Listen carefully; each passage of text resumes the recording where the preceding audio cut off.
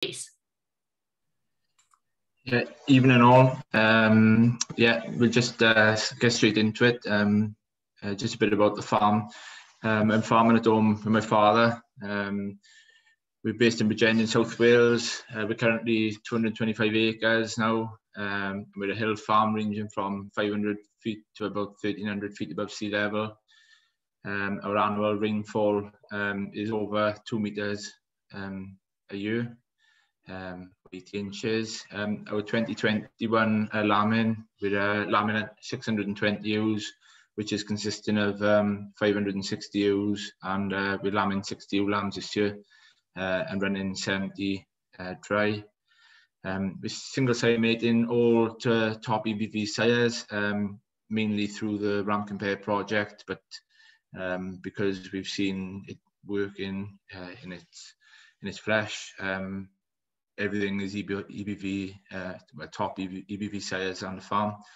So 400 of the ewes are Texel mules.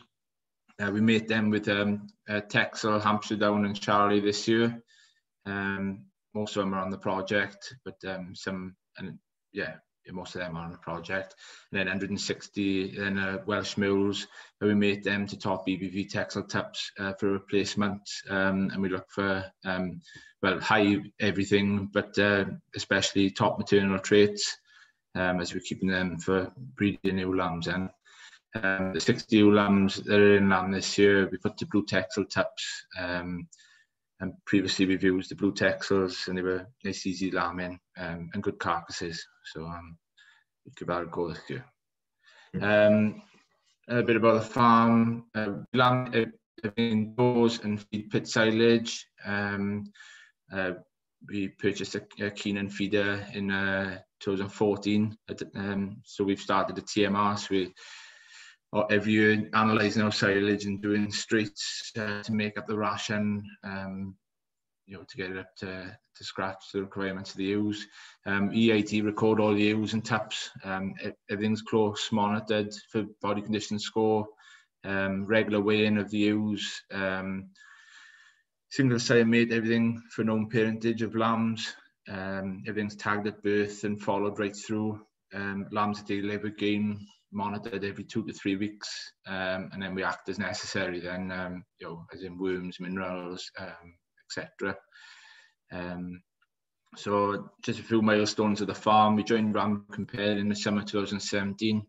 We introduced rotational grazing in spring 2018, and we are growing a lot more grass by doing it. We become a grass check GB farm spring 2019. So that's a weekly measuring of grass on our rotational grazing paddocks, and every 2 weeks we're analysing our grass to see what sort of analysis it is and what the sheep are having. And then we become a Farmer Connect demo farm in the summer 2019, which is part of tonight's talk, doing a few different projects. We're part of the HCC carbon audit late last year, and we installed a plastic slatted sheep shed for this winter now, which is what most of tonight's talk will be on. Just to put that in there. Been asked to do a bit about our TMR diet. Since we've introduced it, it's a more comfortable diet for feeding ewes. There's no pushing. The ewes seem healthier. You can introduce and remove straight easily depending on requirements. And we have eliminated prolapses, touch wood, for the last 3 or 4 years. We put that down to a more comfortable diet.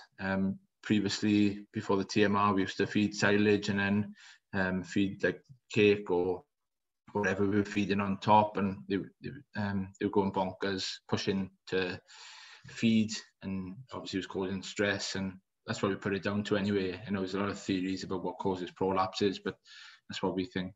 So 2021 twin ration, 2 weeks pre-lambing this year, is 4 kilos of our silage. We had probably the best silage we've made this year.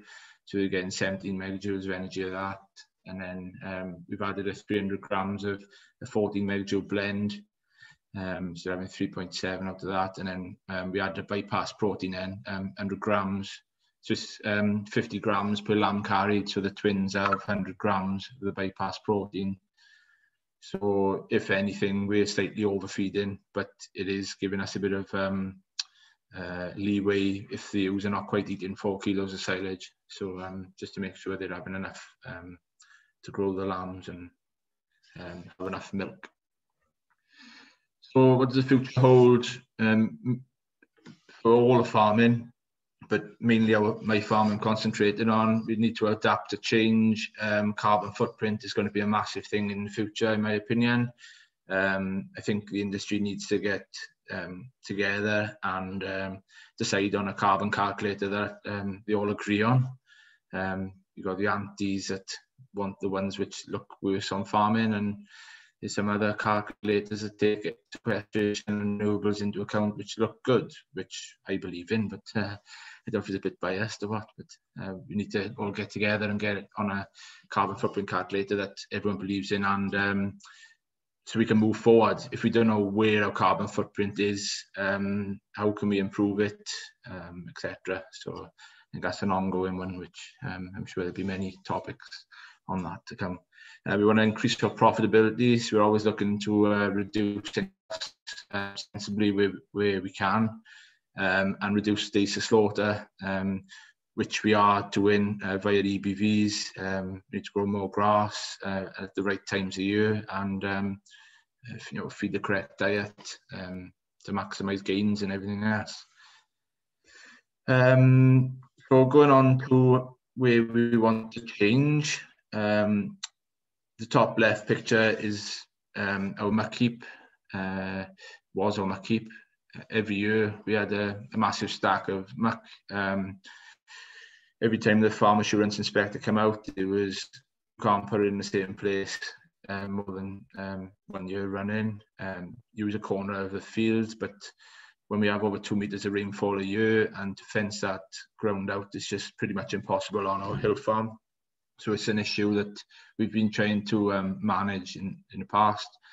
Last year we had probably the worst lameness at lambing that we've had for years. And it went for the sake of not cleaning out. We cleaned out 3 or 4 times, once a month, when the ewes were housed. So it was an extra chore. It was doing our head in, and we wanted to address it. So we have, or are. We installed a slatted shed this year, but it didn't happen overnight. We've been experimenting with different slatted systems for the last 2 years, trying to get our concrete shed to adapt. One of the big issues we had was the feeding, because it's all concrete floor. As soon as you elevate the slatted floor, you're moving them away from a feeding passage. So that was a big issue. Then we tried to do it as cheaply as possible. So we experimented with different methods. So the top left photo is expanded metal, not the expanded metal they use out in Ireland, the diamond mesh, but it was more security fencing, 10mm gaps on that, on pallets.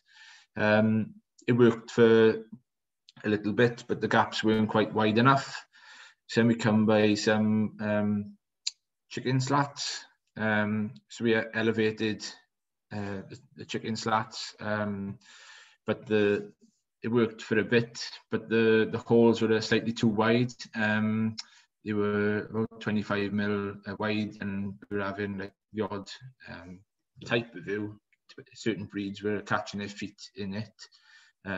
So obviously we decided it wouldn't right, so we pulled that out. But we did rear the pet lambs on it, and they seemed fine on it, but because they were a bit lighter. The bottom left picture is we tried some pig slats. I think they were 10mm.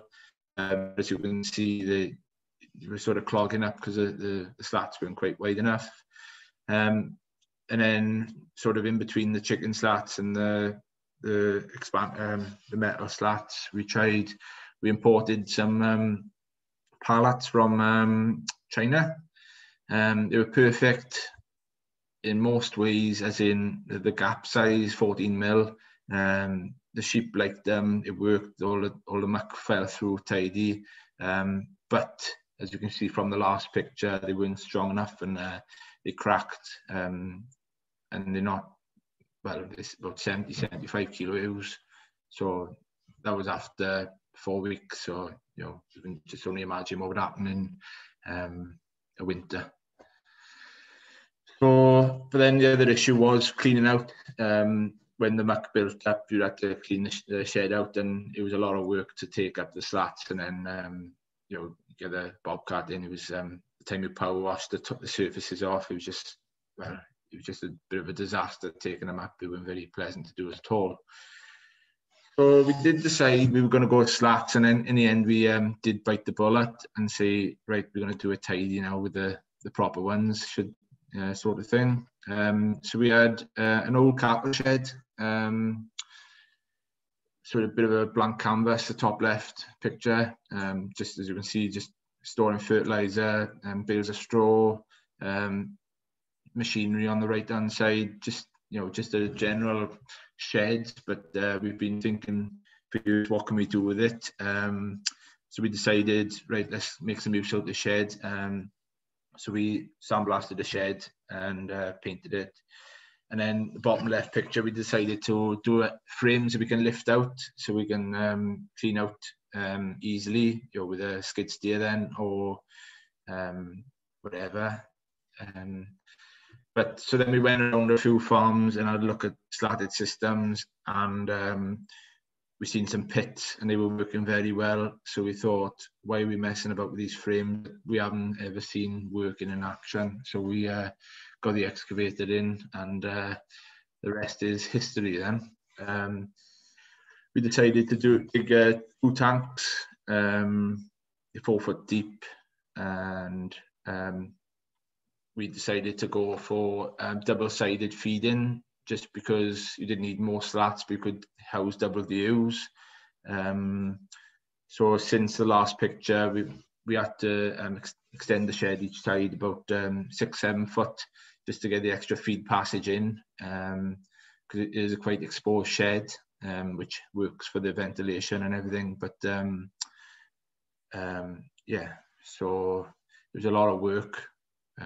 We decided to start the work in about August, and pretty much all of our spare time went up there. So we neglected a bit of fencing and everything else, but I'm sure the benefits will outweigh the consequences. But no, it's one of the, up there with one of the best things we've done on the farm. We've done some good diversifications, but I class this as a diversification because it's given us a lot more options to potentially do store lambs in the future, house ewes. We don't need the straw. Say we had a lot of lameness in the ewes at lambing. There's no moisture on the slats, so there's no you know, moisture getting up into the feet and causing feet problems. Yeah, the ewes are dry, and yeah, so we pump it up with a slurry tanker then, and we can do that while the sheep are still in there, and you know, it's working well so far, and we are yet to see a negative to it. So yeah, I think I got a little video just shed in action. It was about a fortnight ago. I sent this to, we had a farm insurance inspection, so I sent this to them. A lot of people have been saying about, oh, what do the farm insurance think of it? They commented, nice shed. So I think that, well, we're yet to hear anything back from them. So as you can see, the sheep are content on there. We didn't know if they'd lay down as much as maybe they would on straw, because there's nothing better than a fresh bed of straw as you put it down, but it only takes 2 days, well, in our system anyway, to get mucky. But this don't get mucky, it's clean all the time. The odd bit of wool goes on the floor, but we rarely pick the wool up. It does find its way through the slats. And yeah, we're very pleased with the shed. We use ventilation sheets on the side, and we opened the doors in the day just for ventilation, but you can't smell any ammonia in the shed. Yeah, we are very pleased with the shed, and it's one of the best things we've done. So I'm not sure which way you want to do it there, and I'm open to questions, but I think it leads nicely on to what Liz's presentation is going to say. But, yeah, thank you very much, Rhys. Thanks very much. Yeah, I think they definitely look very impressive, and I think you're honest enough to say that you have been, tried it the right way. Really, you've gone about it the right way. You've trialed a few that haven't worked, but hopefully by doing that, you've actually chosen the ones that will work for you. And I think it's obvious to see that they've impressed you so far. Anyway. So we have had one question in, actually. I might as well ask it to you now. So Mark is asking, will you have to buy more inputs to replace what you lose from reduced amounts of farmyard manure produced in order to continue to improve soil?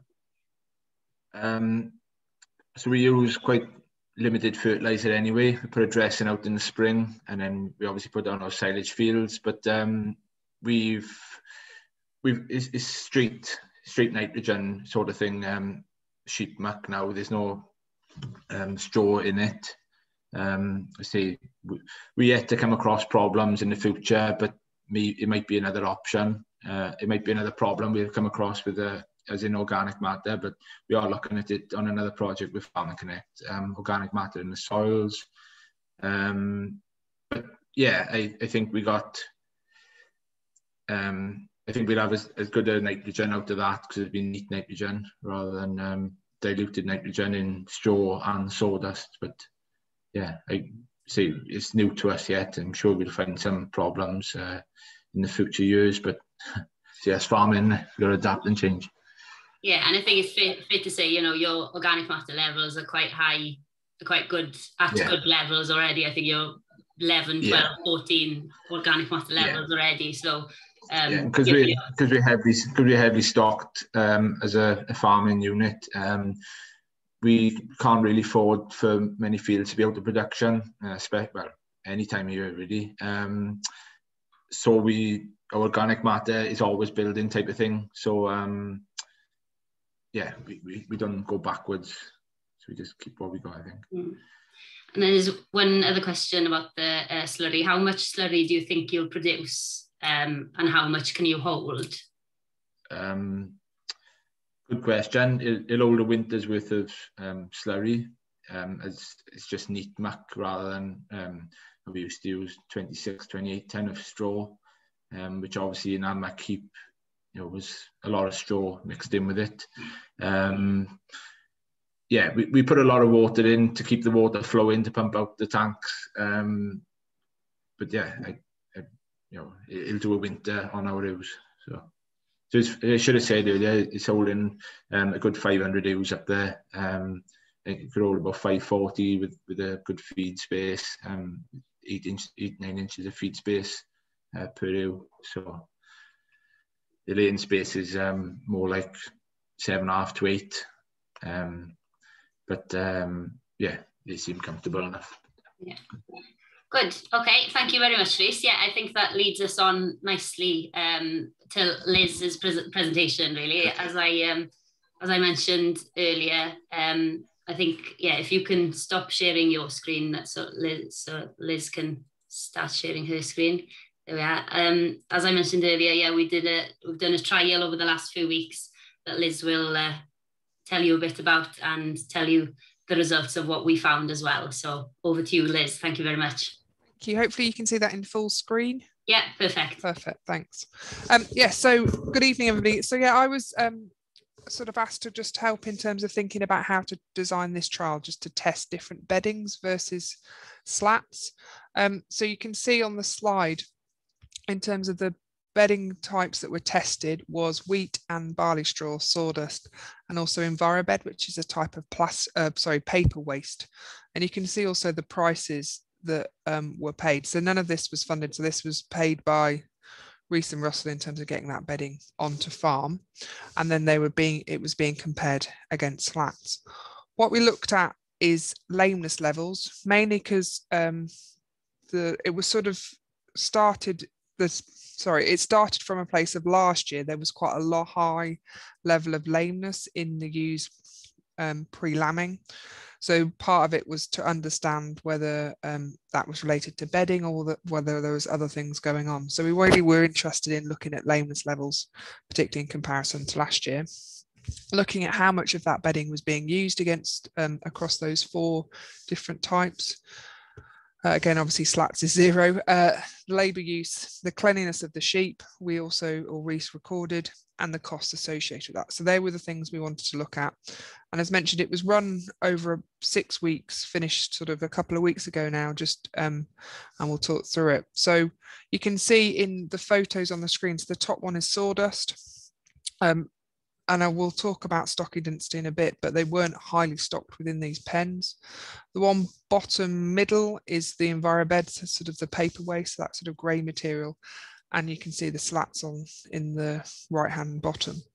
So, and then so in terms of, first thing we looked at is lameness. So although it looks quite a concerning pie chart, it was only 8 ewes across the trial. What was interesting is the high proportion of them were found on the wheat straw, which was the main bedding type used the year before. So we're not saying it's related, but it's just something really to look further into, which is, do we just see high lameness levels on wheat straw? Certainly I haven't seen that in other areas. We had a one on sawdust, none on barley straw, none on the slats, and a couple on the EnviroBed. So we did see a difference in terms of lameness. They certainly wasn't at the levels that were seen on the farm the previous year. So again, there's been quite a lot of control programs put in place this year. So the lameness levels were lower, but you can see some differences between the bedding types. So then we were looking at how much was being used. So this is in kilos, and Reese and Russell very kindly, well, they were done by buckets and sort of weighed it out. So this is why we've got the information, this level of detail. So you can see both the wheat straw and barley straw tended to be on the lower side. So wheat straw is like around about 350 kilos over that period of time. Sawdust slightly higher, EnviroBed slightly lower than the sawdust. See, slats is 0. So you can see there is a bit of variation in how much bedding was used. So the bit that we're really interested in is how much is it costing. So just, I'll talk you through this. There's quite a lot going on this graph, so I'll talk you through it. So the blue bars is the cost of the bedding. So that's a combination of the price that we saw on the first slide and the amount that we used, that we've just seen. We also put a labour charge in it. You can see it's relatively similar across all of those bedding types. So again, Reese and Russell recorded the time spent bedding these sheep down. Again, because of the trial, they were doing it via hand rather than any form of machine. And then we allocated a cost of £12 an hour for that cost. So you can see there is a little bit of variation across for labour, but not a huge amount. The main variation is in terms of bedding cost. So with EnviroBed, just relatively high amount being used and high price getting it onto farm. Then when we start to compare it between ones, and this is on a pence per day, and this allows us to compare it with what the slats are doing. So we have to remember, because of the trial and the lower stocking density in those pens, for the ones that were bedded, the pens that were bedded, you saw some images of earlier, there was about 2.1 meters per ewe.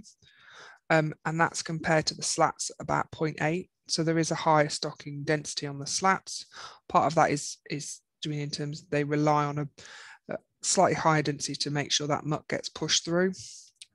Yes, we could have probably put more sheep in those pens, potentially would have affected the amount of bedding that's being used. But those 4 bedding types were consistent in terms of the number of ewes put into those pens. Hopefully you can see there's some grey crosses on that screen, and you have to read that on the axis on the right hand side, and that's pence per day per ewe. So for the wheat straw, sawdust and barley, it was actually really similar, around about 11, 12p per day per ewe. and you can see EnviroBed went up to about 32 pence per day, and that was during a combination of just the high, as I said, the high amount being used and the costs of that product. When we worked out the slats, and I'll show you how we did that, that's coming out about 3 pence a day in terms of a cost, and that's generally about, I mean, it's a depreciation cost that I'll talk about in a second.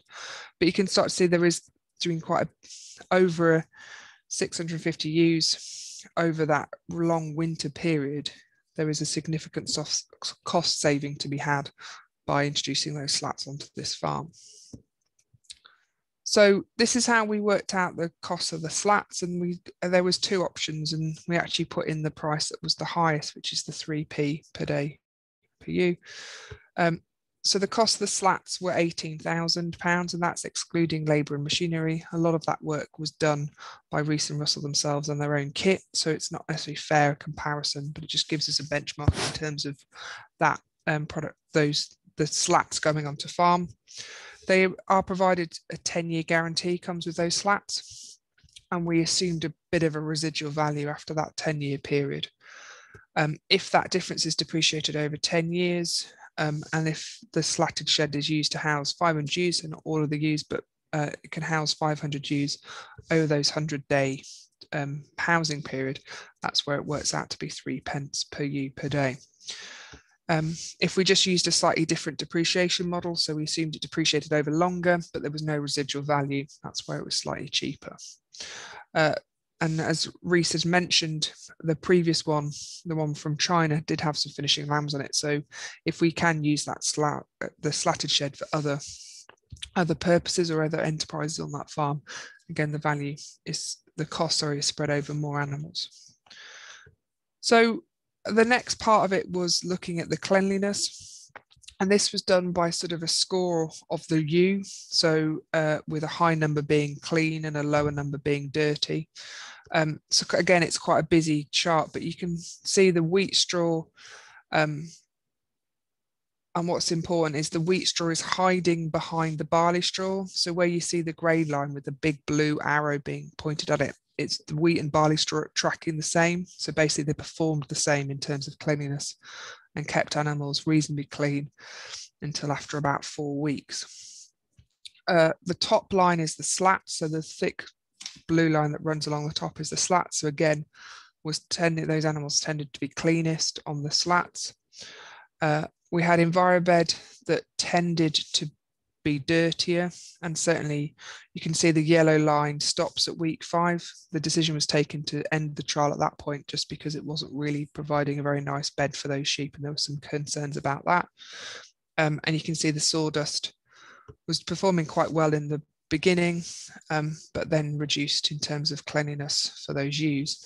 And as Rees pointed out the other day, which normally after 4 weeks, they would routinely muck out those sheep pens. So it sort of fits with, it lasts about 4 weeks, and then we have to, and then another bed needs to be established. And that's my slide. So I think it was interesting to demonstrate that there was some differences in lameness, there was some differences in cleanliness, but the key factor was the decision to put the slatted sheds up, and there's been various versions of it, made most sense from a cost perspective for this farm. Thanks very much, Liz. Yeah, I think interesting results. And like we've seen already, I think Rees and Russell have been very impressed by the slatted flooring. So I think we've had some questions in, but I think I would be quite keen to get Tom involved at the moment, just if you're willing to give us, I know you're Henry van Gogh's local vet, Tom, and I know there's some bit of a grey area possibly with slatted flooring in terms of animal health and welfare, and we've had a few questions about lambing on the slats. So if you want to give your opinions on them. Yeah, of course. Thanks everyone. Good evening, everyone. And good talk there, Rees and Liz. It's quite interesting because I've never seen ewes on slats, sheep on slats before until I went to Henry van Gogh, and kind of my first thing when the people started, when it was mentioned to me, was trying to almost visualize sheep on slats, and it was kind of trying to get over that idea. We're very used to seeing sheep obviously on straw, on sawdust, or out in the field, and getting over that concept. I'm quite used to seeing pigs and poultry on slats. And then I looked at all of the great hard work that the guys were putting into it, and all the measurements and everything they were doing, and they were trying to really nail the feed space, the water space, the ventilation, and everything like that. And then I went up and I saw the 500 ewes in the shed, and I was really pleasantly surprised. They're all pretty much sat down, and I don't think any of those pictures that Reece has showed has really shown that off. You kind of walked into the shed, and all the ewes were either content lying down cudding, or they were at the feed face. They looked like a normal, fit, well bunch of ewes, which was really good. Agree with the comfort. When they were full of fleece, it would be interesting to see what the comfort was like if they're shorn, or maybe if they're sort of smaller lambs. The cleanliness was definitely there, which can only be good for foot hygiene, for reducing sort of, mastitis and issues along those lines.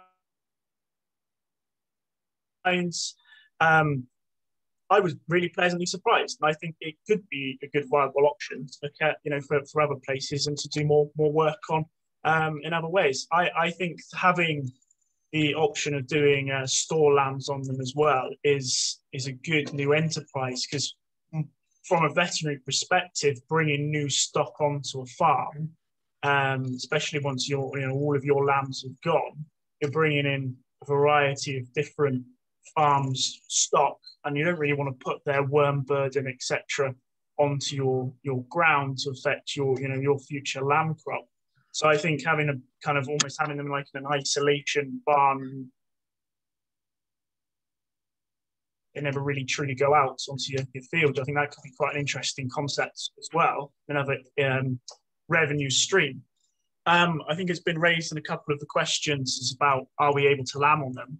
And as far as I'm aware, we're not, and we are not. Reece is not lambing on them. They're being moved off to another pen. That's correct, isn't it, Reece? They're being moved off to another pen to lamb, aren't they? Yes, so our existing shed, we brought them down on straw. Now at lambing, the day they were starting dropping. We had one or two early lambs that did lamb on them. And we really didn't see any issue. It's just our lambing pens are not set up there yet, or are not set up there to lamb on them. But I would really challenge anyone in fowl to come and have a look at our system and tell me why it's not good enough, to be honest. But I say that's for another day. I would completely agree, because I was pleasantly surprised by when I came up, and I was very impressed. I was very impressed by the work these guys have done with it definitely. And I think it might be part of that thing with fowl, is because it's relatively new and it's different. We don't know. Do you see what I mean? You have to kind of be a bit of a trendsetter and a leader to be able to answer those questions, don't you? Can I just add a point there, Tom? Like a lot of the slatted floors historically have been like expanded metal.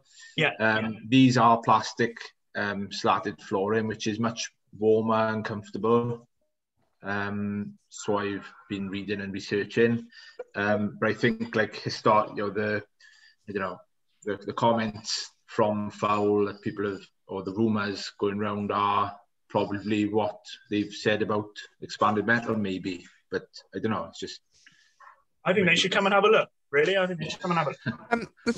The only thing to remember is it's not necessarily the lambing on them is one thing. It's the thermal comfort of the lambs once they've lambed. So do you mean the key thing is to move them into straw or some sort of pen where they can maintain their thermal comfort?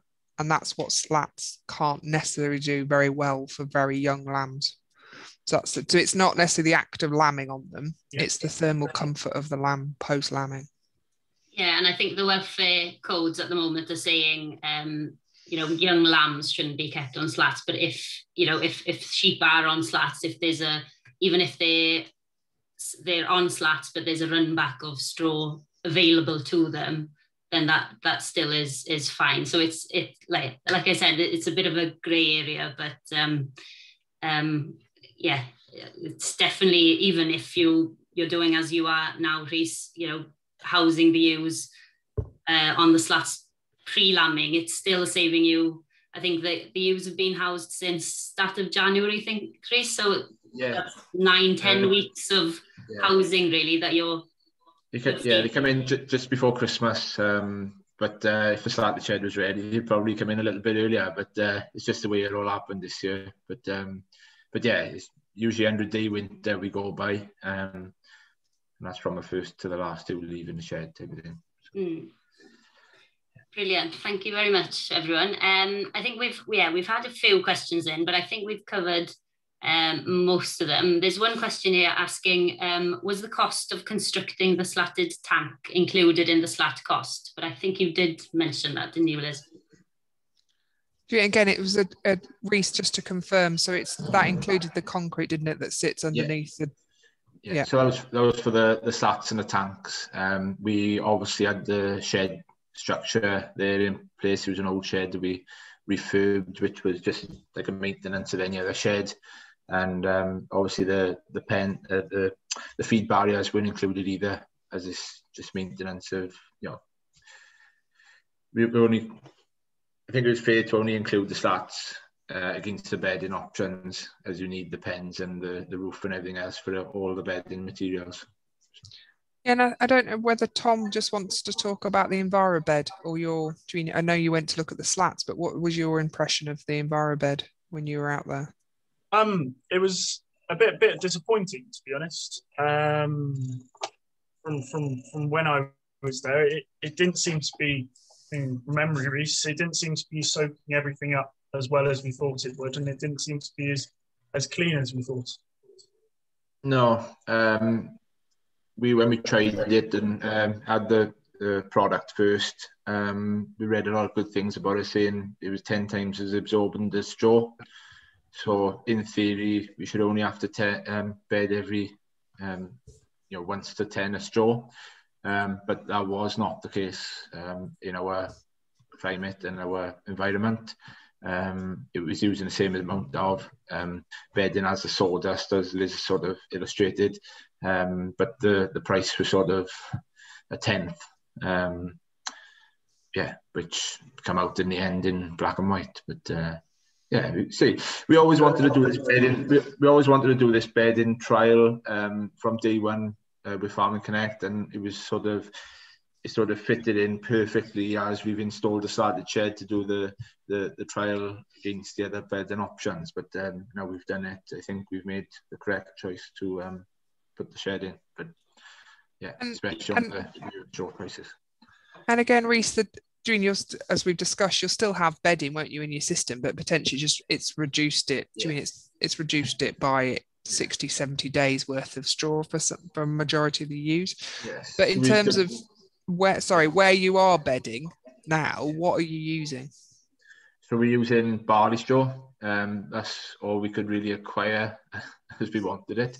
So previously we'd have say 140 bales of straw, but we managed to get 20 bales this year, one trailer load. But and it's using that straw as at lambing, so we're not wasting any straw as such, because they're on the slats. So they've come down to the shed at lambing now, so they're in a clean bed. By the time they've lambed, hopefully we wouldn't have had time to build up a moist bed, and the sheep will be back out the fields grazing lots of grass, hopefully. But on a lameness point, Rhys, and you might not have these numbers to hand. So obviously they were on the slats, we had 500 ewes on the slats. Do you remember how many you treated for lameness in those 500? In the 500, there was probably 2 or 3, but they were lame going up there type of thing, if that makes sense, to bear in mind. So new incidents, new cases of lameness was nigh on zero. Zero, which is cool. Okay, cool. Yeah. Has it changed now they've come down onto the straw bed? Not yet, because they've only come down yesterday. Okay. Give them time, perhaps. But yeah, like, and just another point, our massive lameness was on wheat straw last year. And we've sort of seen from our project that we've had a hell of a lot more lameness on the wheat straw this year, in a small number, but scaled up, I suppose that's the same problem as we had last year with lameness. So if it's, it might be wheat straw, so And it's because that's curious, because you would, when working with barley and wheat straw, you would think barley straw is more of an irritant. Both, do you mean it's slightly firmer texture? So it's intriguing. But yeah, I'm yet to find other people who found the same thing. Yeah. And then did we talk? Sorry, I keep interrupting. And we did talk the other day, didn't we, in terms of potentially using a bit of sawdust as the base, because you can get that locally, and then top it up with straw potentially as options. So that's what we did. That's what we did do as the O's come down yesterday. We put a sawdust base, and then we use a straw blower to blow straw over the top, just as a, so that not too much sawdust sticks to the lambs, and it was just a good bed to soak up. But yeah. Brilliant. Right, we've had a few questions in, so I'll just get through a few of these. I think you did mention, Rhys, but if you can just repeat how long and wide the slatted pens are. So the shed is 90 foot long, and so there's 2 runs of slats, and they are about 22 foot wide, and they split down into 3. Then just that's where the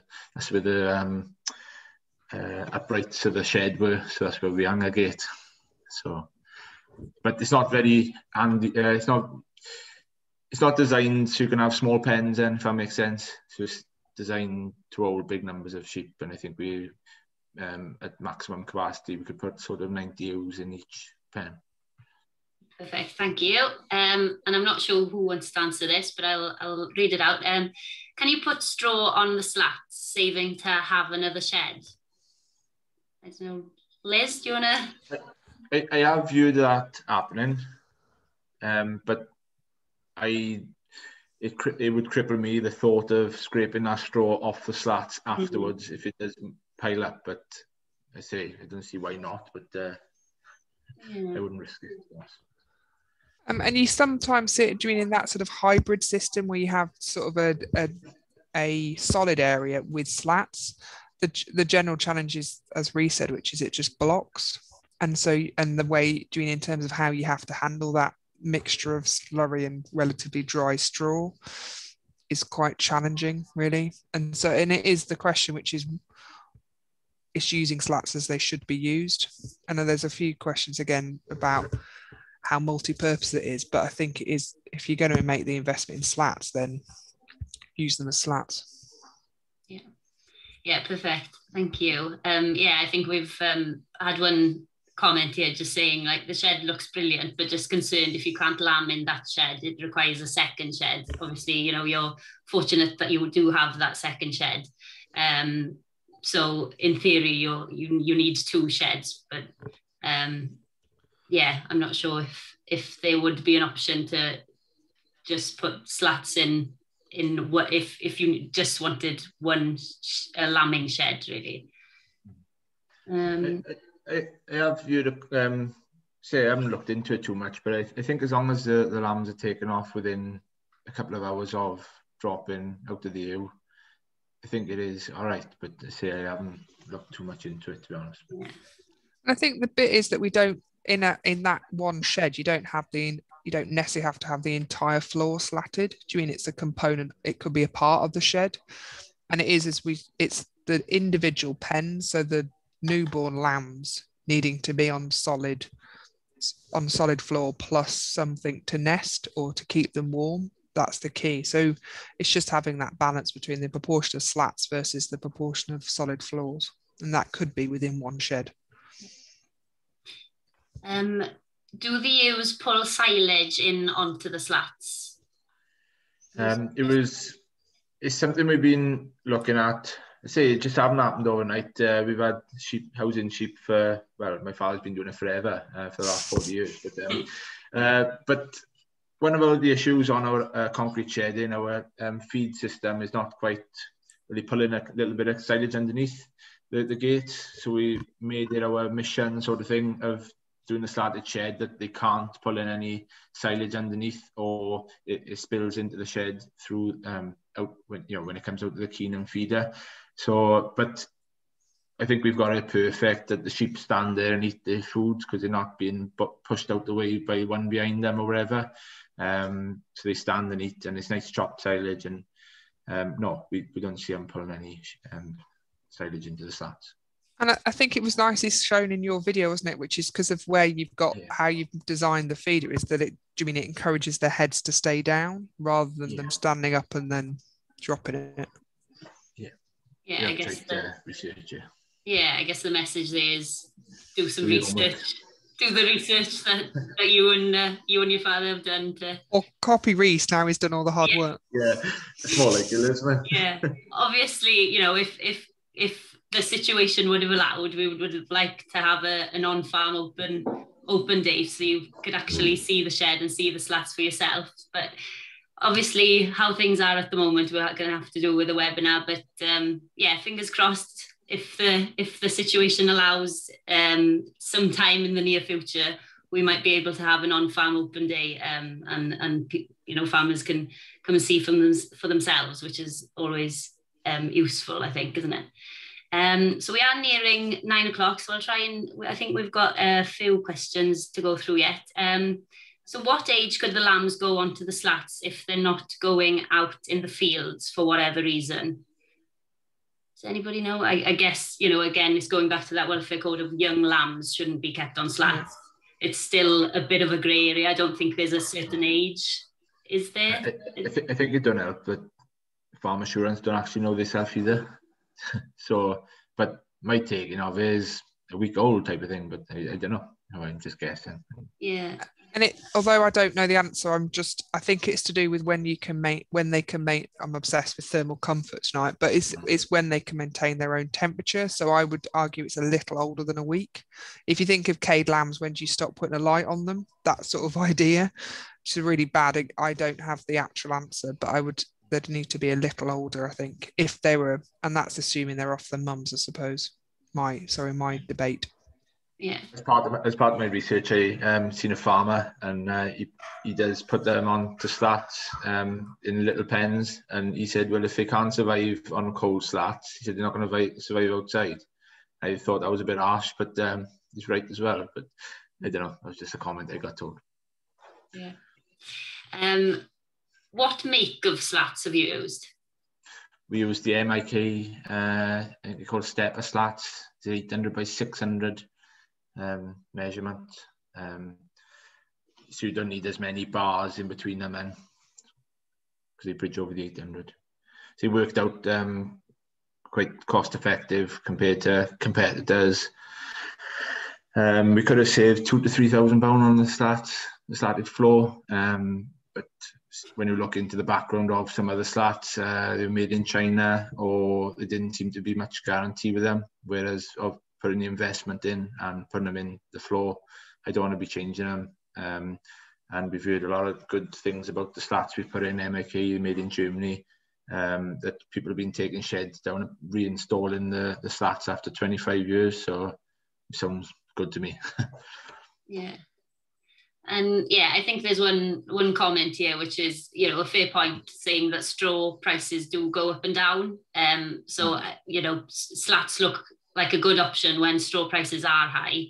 But obviously, nobody really knows what the straw prices are going to do in the future. But hopefully, as Liz showed in her slides, even if the price of straw was half what it is now, the guarantee and the over 10 years or 25 years of return of investment of the slats still is quite impressive, I think. So, and then there's one question here: can you drive machinery on the slats?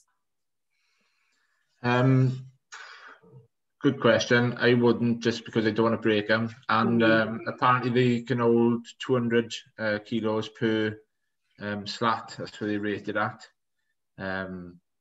but say we wouldn't go. I think you could put a trailer, a Williams trailer type of thing on there, something light, but you maybe don't want to put the pickup on it. But I don't know. If someone would pay me if they break to try it, I'll do it. No, I don't think it's worth it to try it unless you really have to. So, and I think one here just saying, did you say you had to add water to the slurry to pump it out of the shed? Yeah, I spoke to a few people around the UK, and a lot of them with a similar system to ourselves, add a lot of water at the start, so a foot to 18 inches of water, and they say it keeps it all sloppy, so it pumps out easily with the slurry tanker, and it reduces the ammonia smell.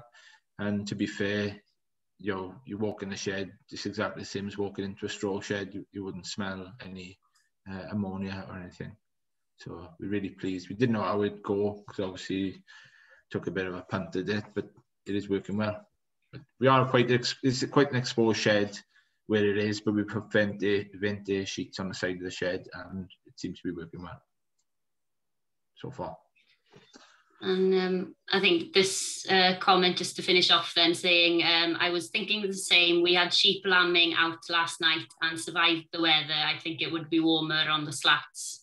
So I suppose that's something to think about as well. So I think I've tried to cover every question there, I think. So hopefully we've answered most of your questions. I'm not sure if anybody's got some closing remarks you want to mention, or we'll just bring the webinar to a close, I think, if everyone's happy. So if I just finish off then really by saying diolch yn fawr iawn I chi gyd am wylio heno, a diolch yn fawr iawn i'r siaradwyr ni gyd. A huge thank you to all of our speakers this evening, to Rhys, Liz and Tom, who I should mention are all busy in the middle of lambing, really, all three of them. So thank you very much for setting aside an hour of your time to speak to us this evening. And yeah, thanks very much to you all for tuning in to watch and for all your questions as well. If you could please take 2 minutes of your time just to fill in the evaluation form that will be at the end of the meeting when you close the meeting.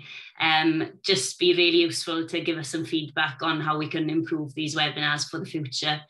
And as I mentioned, fingers crossed we'll be able to hold an on-farm event at Hendref Van Gogh sometime before the contract as a demo farm comes to an end next year.